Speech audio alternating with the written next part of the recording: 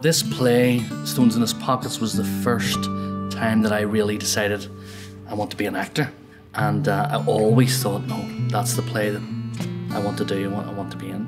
When the chance came along to meet with Matthew and be in it, I jumped at the chance. The play came up a couple of years ago for me. I initially auditioned with Matthew, the director, to do it. While we were rehearsing the play together, just kind of grew to love it. Whenever the phone call came through for this, it was like, yeah, I'm there. Whenever you need it, I just have grown to love this play over the last few years. I thought the Irish dance would be terrifying, but it's actually become really, really fun from Fleur Miller's choreography. And it's a massive big show-stopping bit.